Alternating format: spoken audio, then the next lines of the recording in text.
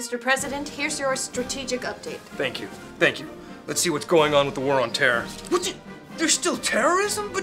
But we declared a war on it. Well, sir, it's sort of an ongoing thing. All right, well, let's see how we're doing on the war on drugs. We had a little bit longer there, so, you know... Oh, come on! There's still drugs? Well, sir. You know, some political theorists suggest that declaring war isn't the best way to go.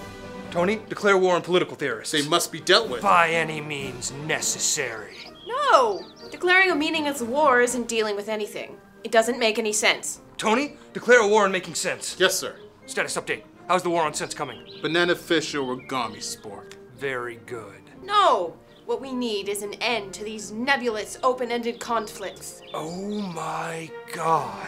Tony, declare a war on open-ended conflicts. How much are you willing to spend? Whatever it takes. No! Damn it, these problems aren't solved by violence. We need you to change! Tony, declare a war on the president. Right away, sir. Get the papers a headline. This will be the generation that finally ends me. Mr. President! Status update. How goes the war on me? Terrible. Most of you remains intact, but... This is so solipsistic. Tony, declare war on words I don't understand.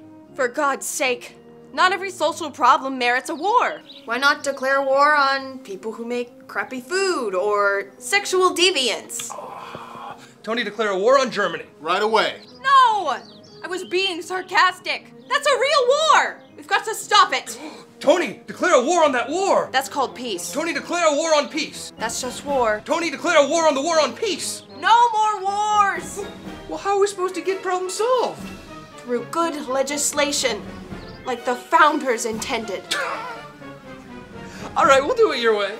Tony, send all my ideas to Congress for discussion. Right away, sir.